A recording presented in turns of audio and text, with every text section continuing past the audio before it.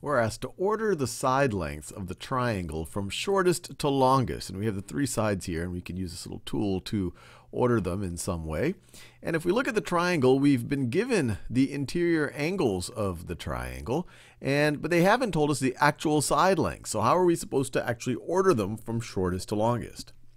Well, the realization that you need to make here is that the order of the lengths of the sides of the triangle are related to the order of the measures of angles that open up onto those sides. What do I mean by that? Well, let's think about these three angles right over here. 57 degrees, that is the smallest of these three.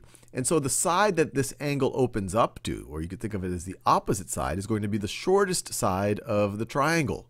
So B is going to be the shortest side. So the next largest angle is 58 degrees. And so A is going to be the middle side. It's not going to be the longest nor the shortest. So A. And then 65 degrees, that opens up onto side C, or the opposite side of that angle is C. And so C is going to be the longest side. And to get an intuition for why that is, imagine a world where the 65-degree angle, if we were to make it bigger, if we were to make the 65-degree angle bigger, maybe by moving this point out and that point out, what would happen? Well, side C would get bigger. And because the angles of a triangle have to add up to 180 degrees, if this one's getting bigger, these are going to have to get smaller.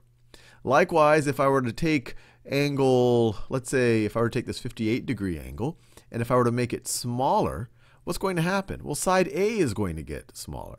And so the general principle, I'm not giving you any formal proof here, but the intuition is that the order of the angles will tell you what the order of the sides are going to be. So the smallest side is going to be opposite the smallest angle. The largest side is going to be opposite the largest angle. And we could check our answer, make sure we got it right. Now let's do one that goes the other way around. Here we want to order the angles of the triangle from smallest to largest, and we're given the sides. Well, same exact idea. The smallest angle is going to be opposite the smallest side, or the shortest side. Well, the shortest side is this side of length 7.2. The angle that opens up onto it is angle A. So that's going to be the smallest angle. Then the next smallest side is the side of length 7.3. And the angle that opens up to it has its angle B right over here. So angle B. And then angle C opens up onto the largest side, so it's going to be the largest angle. And so we're done. We've ordered the angles of the triangle from smallest to largest.